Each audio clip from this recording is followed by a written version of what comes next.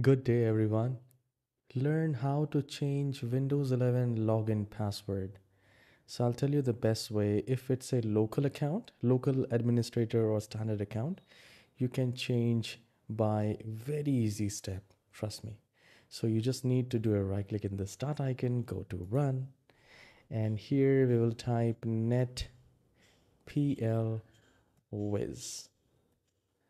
I'll maximize it so that you can type it. netplwiz. All right, I'll mention in the description as well. So once you have typed it, click on OK, and it will ask you to say yes, and you will see a window like this. Now select the username you want to reset the password or change the password.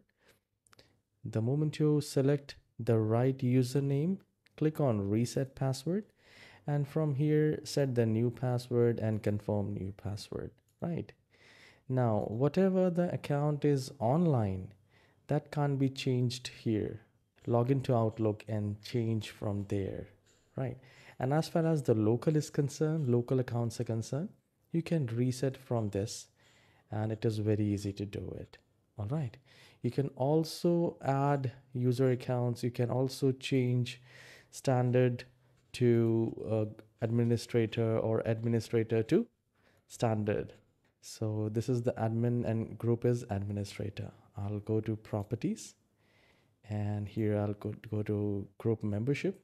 You can make the standard user the administrator or standard user as an administrator. So that's the bonus info.